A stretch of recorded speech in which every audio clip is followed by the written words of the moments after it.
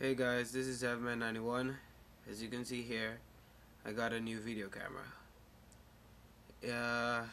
I bought this because I was tired of using my laptop camera, which I'm using right now, MacBook Go Apple. But yeah, so I just bought this today at Best Buy.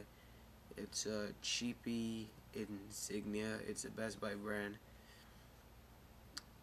video recorder, and it's real nice. It has a 2.4 inch screen. It's not in HD. The one I really wanted was in HD, but didn't want to spend that much money. It was like $100 for it. With tax, it would come out to like 110, around there. It was quite expensive.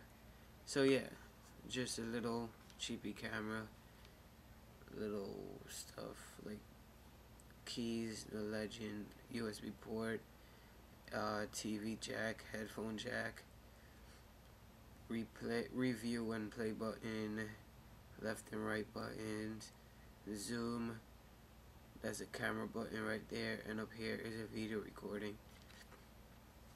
Here is the speaker right here.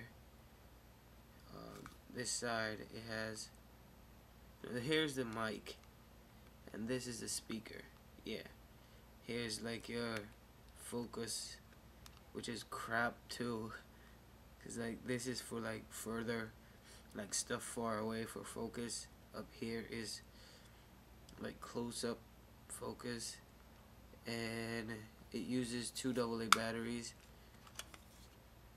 as you can see right here, which is kind of good and kind of bad, because you'll be having to walk around with batteries, and it's better because you wouldn't have to worry about walking with a charger in your pocket all the time and finding an outlet and stuff like that. So here's the stand, the port to put this, to put the tripod. It's real good, and I'm happy that it's standard size too, because so I didn't have to buy another one.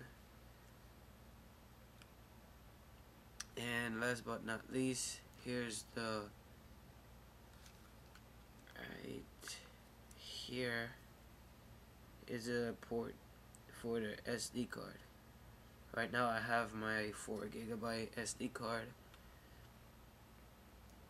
in it, and I'll do a more in-depth review on it after use to see if it really plays out. But I'm guessing this is the type of camera, like the type of stuff that you buy and you practically pay for what you get. You get what you pay for. That's what it is. You get what you pay for.